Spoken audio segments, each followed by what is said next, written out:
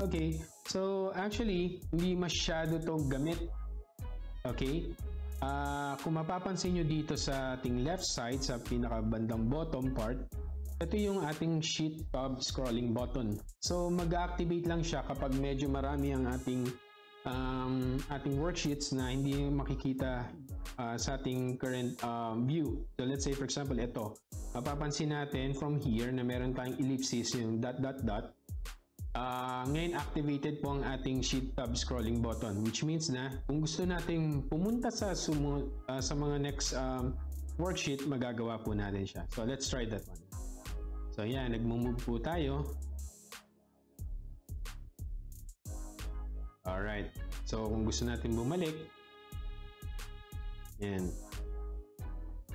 Well actually, to be honest, hindi ko siya masyado nagagamit.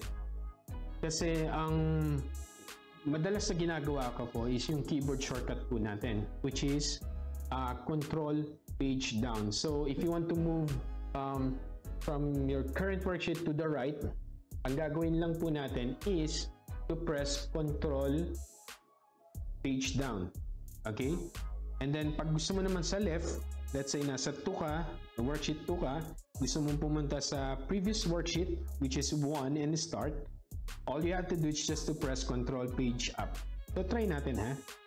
So pwede nyo ako sundan kung meron kayong create kayo ng mga worksheets na marami, and then try to use page up and then page down. Okay, so currently nasa worksheet 2 po tayo. Okay, so press ko yung page down ha, control page down. So now, nandito po ako sa ating next worksheet. Yan, 2.1, 2.2, 2.3, home, page 1, insert, page layout, PL1. So, ganyan lang po ang ginagawa ko. Automatic, nag-move ako dun sa next. And then, kung gusto ko naman siya bumalik from dito sa right to left, then control page up lang. Yan, ayan, natututo na po tayo ng keyboard shortcut. Okay? Okay.